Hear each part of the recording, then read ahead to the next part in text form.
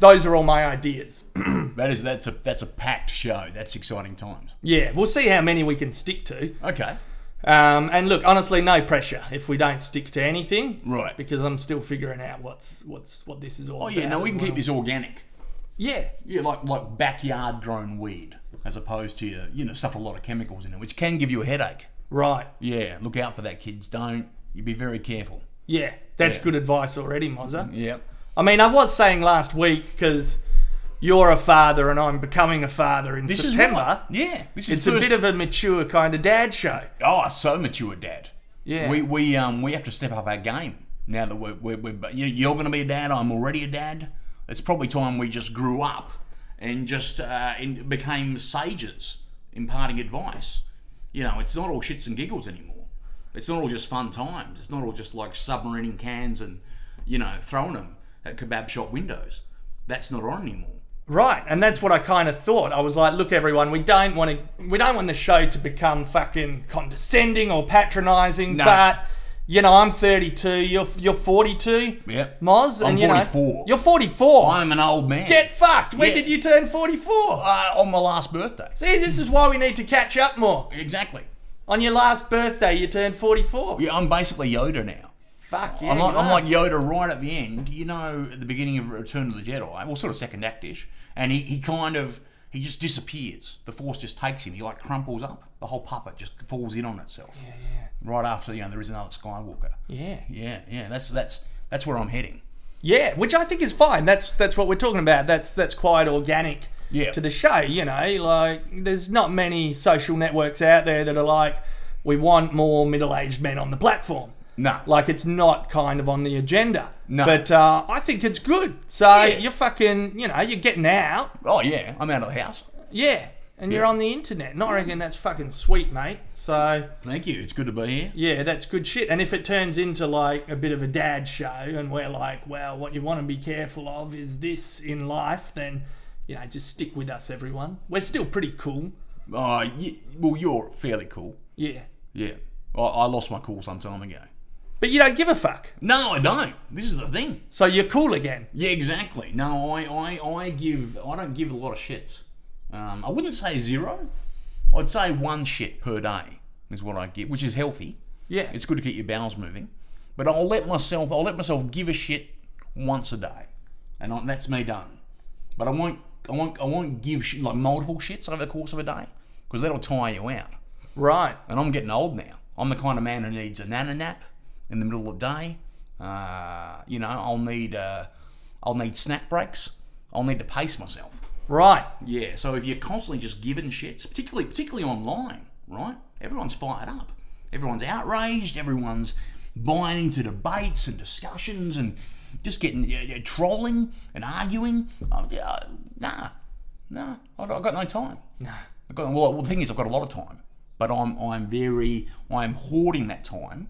Like a dragon with local currencies. You're more selective with your time as you get a bit older. That's something I found as I shifted into my 30s.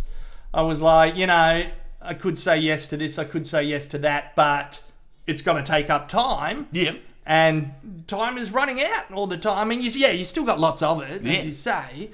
But yeah, you got to be selective with it. And you're not selective with it when you're younger. You're like, oh yeah, here's my time. Who wants my time? Do you want my time? Yeah. And you're just like fucking like this with your time. You're making it rain with time. Yeah, I've got so much time. Yeah, as if time is an unlimited resource. And it's not. It's not. No. And, I take laziness very seriously. Okay. You need a lot of time to do fuck all properly. Yeah. Because some people try to squeeze in their fuck all between periods of busyness and activity, and they're like, I'll take 15 minutes out here for some fuck all. It's like, no, if you're truly doing fuck all, commit to it from the moment you get out of bed, or more importantly, don't get out. Just set the day aside for doing it. Right, that's good. Yeah. I'm trying to do that with my weekends, because it's like, I'm doing my Ozzy Manning and me commentaries and all me random shit and me live show now. And I'm like, I still need some time to do fuck all. Exactly. And you don't want to just be trying to grab fuck all in little increments. Because you're having a baby soon. When is the baby due? September. See, once the baby comes, babies and children in general are a time thief. They will steal your fuck all. They'll steal all your fuck all. They're like a mate on the gear. They're like a mate with a serious drug problem, but their drug is time. They just want it from you all the time. Okay. Yeah, they're like that mate knocking on the front door at 3 a.m. going, just help me out this last time. Yeah. I just need some time. Yeah. I just need your time and attention. Yeah, just let me in. Let's chuck something on the TV or sit on the couch. Let's get a late night pizza. Let's just fucking stay up and watch music videos. Yeah. Yeah. I don't know about that anymore. Yeah. And once you have a kid, and that kid is the mate you can never turn to and say, well, we did this yesterday. Right. You know, where's the boundary? There's no boundary. Kids don't have them. Well, yeah, they need you. They genuinely need you. And that is terrifying. It's not like a neediness that's like, no, you're getting a bit needy. No, it's not an emotional neediness, it's a biological neediness. Right. Like if you abandon them, they will literally die. Right. They just stop working. Fuck. If you just put it in a car park, no good. No. Fuck, all right. Well, yeah, but it's fun. No, it's good times. Yeah. It's good times. Surely it's a good thing. Yeah. Okay. You look forward to all that. How many kids? You got 2 kids now. I've got 2 kids. Yep. Yep. My daughter's nearly 18. Yeah, right. And my son's just over 2, because I'm a master of timing. 16-year difference there. Yeah, a little silly. You had a bit of fuck all time in between. I had some fuck all time in between. between. Let's get some fuck all time between these kids. Exactly. I see what you did. Exactly. Yeah, no, you got to pace it out. Yep. Yeah. So, you know, the scary thing is, the year my boy turns 18, I'll be 60. That's horrifying. Right. Yeah, right. Yeah. Okay. But I'm looking forward to 60. You are? I'm so excited about getting old. Okay. I'm going to be one of those grumpy, miserable, just zero accountability. Right. You know, I'm going to say whatever I like, whenever I like, you know, drive like an idiot. Yep. Wear whatever I want. Yep. You know, go out of the house naked a lot. Yeah. Stand in the front yard naked late at night.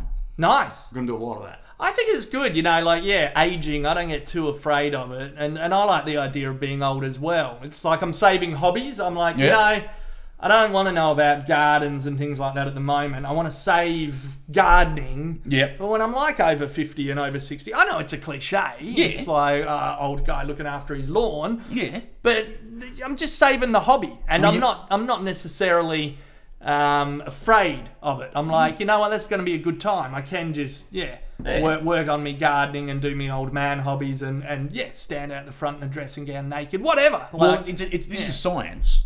Once a man turns 54 years old, that's when he gets very protective of his lawn. You kids get off my lawn, that's the time. It's the time of life. It's like male menopause. That's when the switch hits. Okay. And suddenly a man's lawn becomes the most precious possession in his life. Right. Yeah. So you will want to be taken care of. You'll be guarding it. Where the fuck did you read that? Oh, probably on the internet. You reckon it was on the internet? I don't know. Yeah, should have been.